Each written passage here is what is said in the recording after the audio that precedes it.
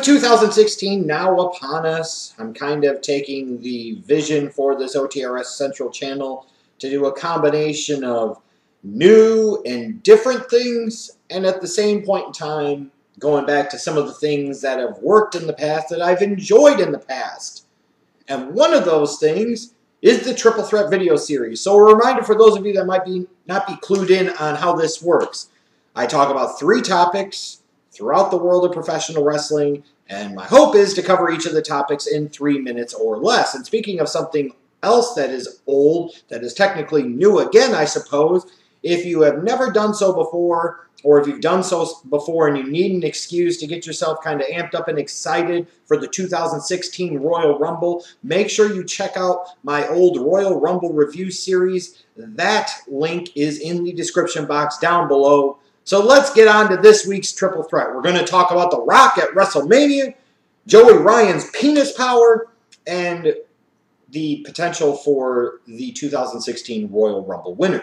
So at the end of the day, The Rock is going to be at WrestleMania 32. And I think most of us deep down believed that this was going to happen, and many of us, myself included, wanted this to happen in some way, shape, or form, even with some of the recent reports that he might not be there because of conflicting schedules and other issues. At the end of the day, The Rock's going to be there. And you know what's funny when you think about it? This is going to be the 6th straight WrestleMania that The Rock's involved with. Guest host of 27, beat Cena at 28, lost to Cena at 29 when he was the champion heading into the show. The promo segment to kick off WrestleMania 30, the promo segment with Ronda Rousey at WrestleMania 31, his 6th straight WrestleMania. And technically, he doesn't have to do it. And me personally, I'm appreciative that he still chooses to. But with this being the 6th straight WrestleMania, I think you've got to do a little bit something different with him this time around. I know he's hyping it up on his social media, talking about it's going to be big and it's going to be some kick-ass shit. And I ultimately hope it is. And I'm very curious to see how the WWE chooses to utilize him here. Because the last 2 WrestleManias, he's been involved in a promo segment. And you know, at the end of the day, when you talk about The Rock, there's never anything wrong with involving him in a promo segment. However, do you want to really utilize a big name and a huge draw like this in the same way for the 3rd straight year? I just don't think it's the most effective utilization of him. Now, some will go to the family lineage and talking about his appearance back at the 2015 Royal Rumble, and now maybe he'll get involved with the match that involves Roman Reigns, that may be against Triple H. And they could sit there and say, yeah, that could work, and that could make some sense. It'd be a big, kind of huge surprise type of deal, even though you would see it coming. If you got to the main event and you still hadn't seen The Rock, you would know it was coming. But is that really the best way to utilize The Rock and what he could bring to the table? I don't think so. I still think somehow, some way, at the end of the day, the best utilization for The Rock, and the only really appropriate utilization for The Rock at WrestleMania 32, for the type of show that they're going to try and put on, the WWE that is, and the audience that they're going to try and draw into that show, it's got to be a match against Triple H. That would be something big. That would feel like a bit of a clash of the Titans. These guys have a lot of history going back years and years. And you could still buy into a story between these two. Who's the greater wrestler? Triple H? Is it The Rock? Who's the bigger star? Who's more important in the history of the WWE? And then you throw in, to me, the most interesting subplot of all, Triple H, you jabroni, you're the reason I can't make a son. And then Triple H goes, God. Well, even though I'm God, for some reason I still can't make a son, which means, it's all the fault of you and the Rock Bottom and the people's boo. Oh, could you imagine the intrigue? Could you imagine the possibilities? Triple H versus The Rock, WrestleMania 32. The winner gets the right to someday possibly make a future son. Sign me up for that shit. I think at times, all of us forget that professional wrestling, at the end of the day, is still supposed to be a form of entertainment. It's supposed to entertain us. And by God, it should be fun. And we should have fun with it. I think as fans, we're definitely guilty of that. I know I most certainly can be. And frankly, I think even more so, the wrestling companies can be guilty of that too. So, I'm usually in favor of trying to do something different, trying to do something outside of the box. Keeping wrestling serious yet light at the same time. And having some fun and doing different shit. Because, at the end of the day, these are grown men basically in their underpants, grappling each other, holding each other close. You can't take this shit too seriously. We all know it's fucking scripted. So why not have some fun with it? However, sometimes when people try to make it fun and make it light, they just go to the other end and they make it stupid and they make it fucking dumb, and they end up being a reflection of the problems of the professional wrestling business today. And in this case, I'm referencing the all of a sudden immense penis power of Joey Ryan. So let me get this straight. Somewhere along the way, Joey Ryan sits there and thinks up a spot, and he's like, "Oh, I'll have everybody grab my penis. That'll get over." And then imagine having to go tell somebody about that spot. "I want you to grab my junk tonight." And like really dig in and really give it a pull and a squeeze. I mean, it's bad enough that people talk about professional wrestling and call the people that watch wrestling a bunch of gay virgins that live in their mom's basement. Now you're basically doing something that you know is going to get out there at the end of the day. You know is going to get a lot of attention. And for a business that has trouble getting traction, that is having trouble retaining its core audience, let alone growing and expanding its audience, Joey Ryan and the people that he works with now in the ring have decided the best way to get positive attention in the professional wrestling business is for everybody to grab each other's dicks and let's have feats of strength with our cocks. Holy shit, what the fuck is wrong with the professional wrestling business? Over the past year, the 4 things that have gotten the wrestling business the most attention were all the whining and crying that the Daniel Bryan marks did when they were all butthurt that Daniel Bryan didn't win the 2015 Royal Rumble. When Hulk Hogan's video was released, and we all know what was said there, we don't even need to go there. The deaths of Dusty Rhodes and Roddy Piper, and a guy grabbing Joey Ryan's penis. And now to kick off 2016, lo and behold, wouldn't you know?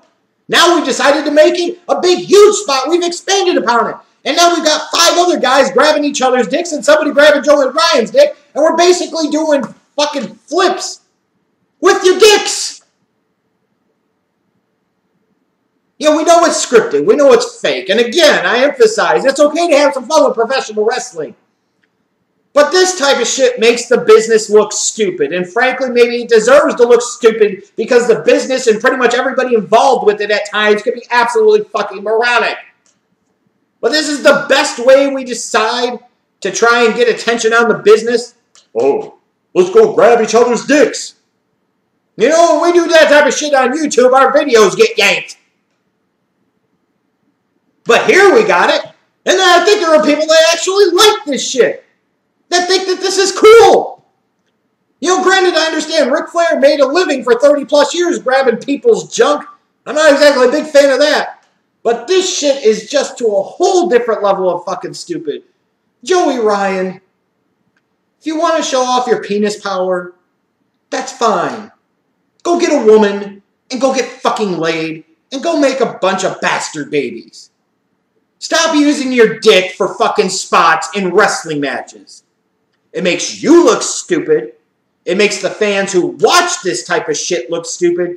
And ultimately, if this was your goal, well, mission accomplished, it makes the wrestling business look fucking stupid too. And now, since we're in the midst of Royal Rumble season with the calendar's official turning to 2016, I shift my focus to the Royal Rumble, and the thing that always fascinates me with the Royal Rumble is the Royal Rumble match, and who the hell is going to win the Royal Rumble match? And I'm having trouble figuring out where the WWE exactly is trying to go with this year's Royal Rumble.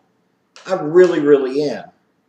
And this is where I almost wish, when Seth Rollins got hurt, they would have waited until the Royal Rumble to crown a new champion.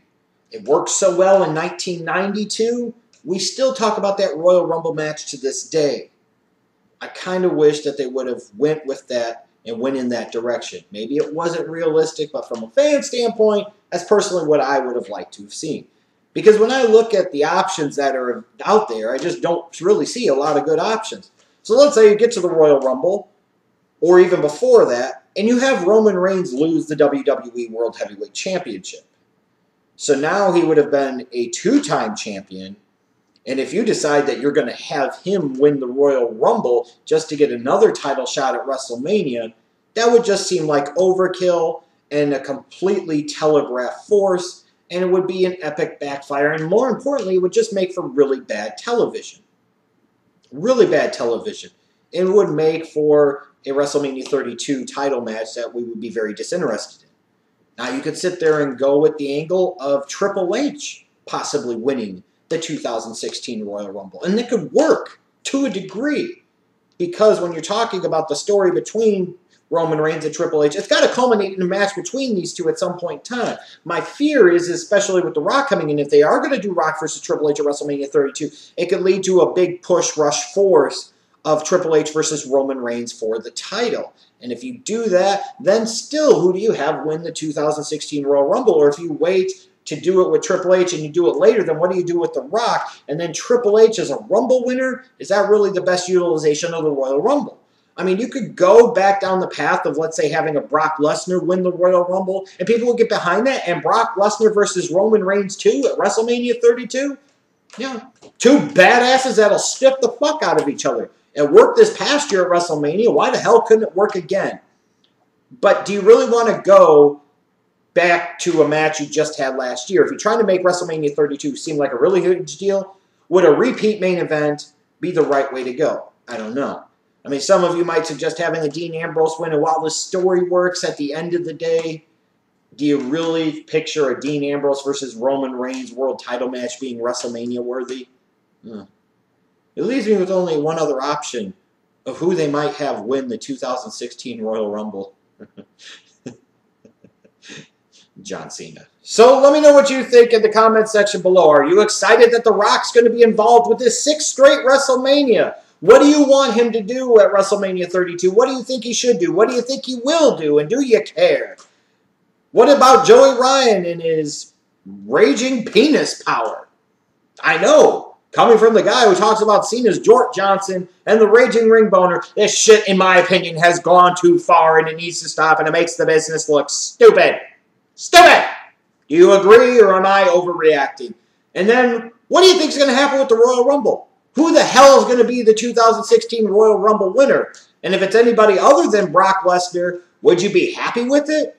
Or is it just going to lead to more tears, more butthurt, more anger, and more disappointment amongst the hardcore audience? I have my opinions, but what say you? Let me know down below.